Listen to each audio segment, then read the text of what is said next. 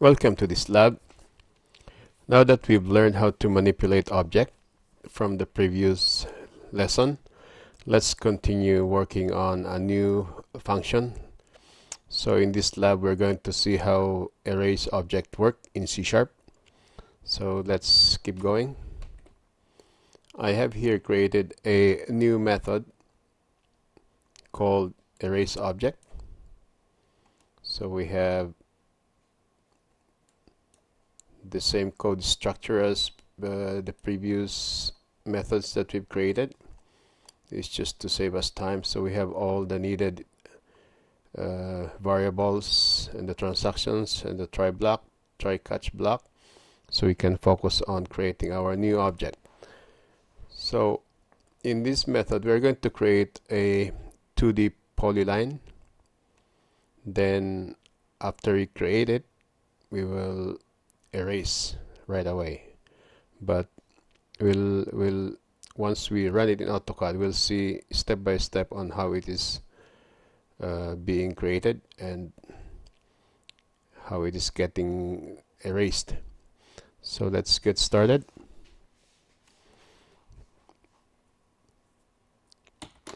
Let's create a new lightweight polyline using the using construct. So polyline, let's say PL equals new polyline. So now that we have the PL variable, we can add a vertex into that polyline. So PL dot add a vertex at, this will be the first vertex, so it starts with the 0 index, and then we should specify the new point. So let's start from 2, 4, x is 2 and y is 4, and there are some other parameters here. The bulge, let's just put 0, start with 0, end with 0. Let's just copy these 2 more vertices, and then let's just change the coordinate of the second vertex, and then also change the coordinate of the third vertex. And this is the second vertex. It should have an index of 1, and this is the third vertex with an index of 2. Okay, next let's add the new object to the block table record. btr dot append entity PL,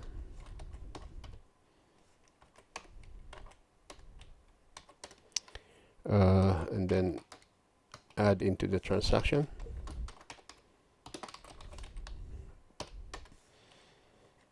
And then I would like to introduce another function from the document object.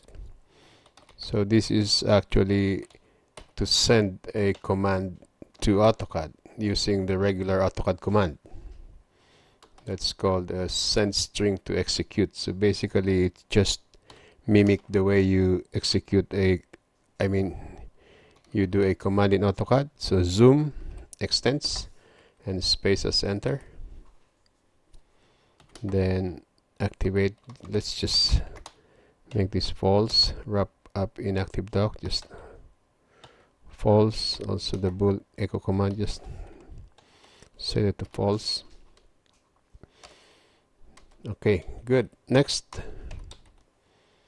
let's update the display, then display an alert message. So using the other way to communicate to the user, we will be sending a dialog box, but before that let us first regenerate the drawing. So from the editor we can issue the regen. Then from the application object we can show the alert dialog. Let's just say erase the newly added polyline. and then erase the polyline from the drawing. pl.erase is true. There you go. And of course we have to commit the transaction. Just perform some code cleanup here. Alright, so we also have handled the exception here. So this is just about it for this method.